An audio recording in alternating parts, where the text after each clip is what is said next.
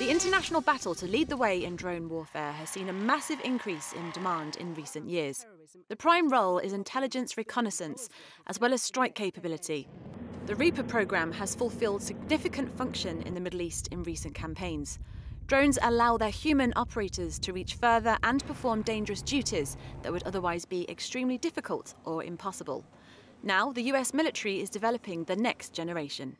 This simulation shows what the so-called Gremlin drones would look like after being launched in a swarm from lightly modified fighter jets, bombers, and transport planes.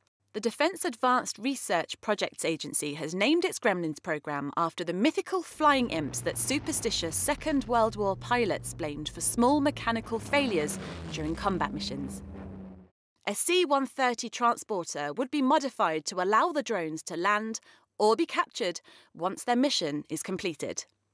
Lessons learned from the Predator drone program are being used to shape the Gremlin's design, which would have a 300-mile range and would operate beyond the reach of enemy weapon systems. Phase 3 will see an in-flight demonstration of the system. Contracts for that will be awarded this year.